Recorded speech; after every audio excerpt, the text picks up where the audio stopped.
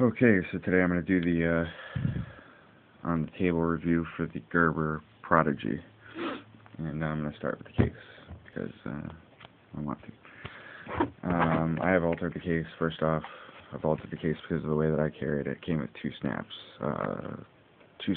for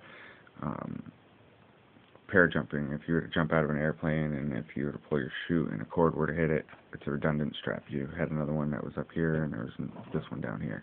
I pulled it out because I don't use the leg strap, and the leg strap would keep this straight. And if I cut off the bottom one, it would have cocked it. Like it'd make the knife sit like this, slanted on my belt, and I didn't like it. So I cut out the bottom one. I cut off the top one and used the bottom one because I let it hang down. You don't even have to even use these things. It's got a retaining rubberized plastic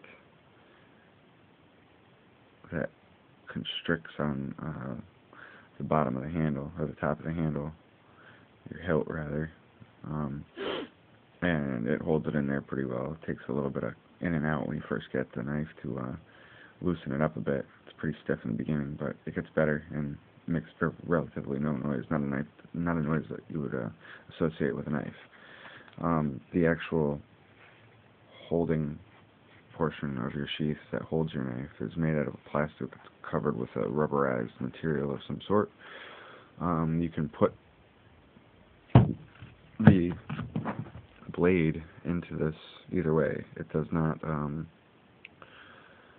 have to go in a certain way. You can flip it with whether you want the blade to be facing forward or you want the blade to be facing backwards, depending on how you most often draw the knife. It allows you to carry it pretty much any way you want it to, whether you wanted to molly this to a vest, so that way you could pull it straight down and out, or have it molly to a backpack that has the molly clips to it, two mollies. Let's see that. I like the sheath. It's a really cool sheath, and does not weigh that much. Doesn't weigh as much as it looks. Now down to the knife. Bad boy. They're made. It's a Gerber, so it's made in America. One of the things that I liked about it, Portland. It handle. Oh, buddy, it's a glass resin rubberized coated full tang blade handle, and it does not matter which way you hold this knife. You give it a squeeze. You hold it in your hand where it does not feel. There's not a way that you can hold this knife where it does not feel where it feels uncomfortable in your hand. It feels really good in the hand, and I've had a lot of fun using it, and it's definitely a better replacement than what I had before. It's a 420 high carbon stainless steel blade, which means it can rust, but if you take care of it, it won't. It has a glass breaker here down at the bottom. I haven't used it, and when I do a demonstration video, I probably won't litter up the forest or wherever I am with broken glass. There's plenty of other videos out there if you want to watch one that has somebody breaking glass with the glass breaker. I trust that it breaks. The blade out of the box, still actually 4 weeks ago, it's still that big shaved chunk in my hand. I shaved the side of my hand. I was going to do a shave the neck video, but it kind of hurt, so I decided not to do that. But serrations, they work really good. The blade is remarkably sharp, and it holds its edge like it should. I mean, they make this knife with the military, like the strict specifications with the military in mind. The military can actually contract this knife and supply our American troops with it, and it will pass their judgment. So, I mean, it's got to pass the American standards for an average everyday use. I carry it. I carry this thing everywhere. It's on my hip. I get dressed in the morning, there it is.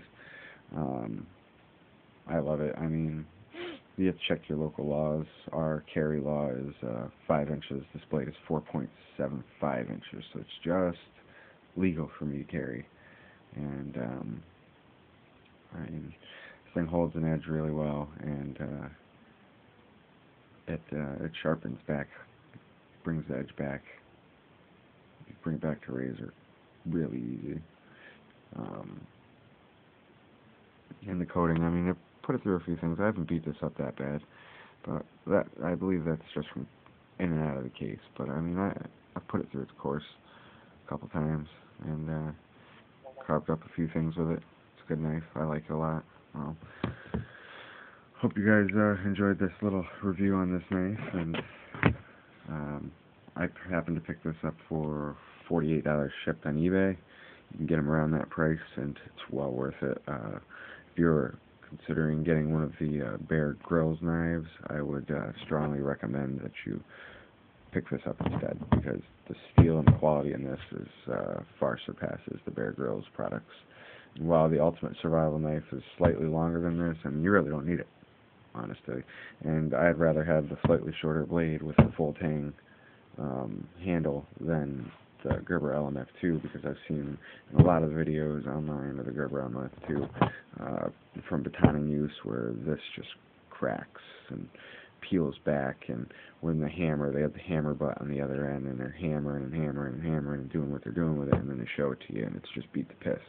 So it's going to get beat the piss on this end when you use it. It's going to get beat the piss on this end when you use it. It's not going to be long before that blade will eventually come out, and you won't have that problem with this, considering that the piece of steel that's found here is none other than the same piece of steel that's found here.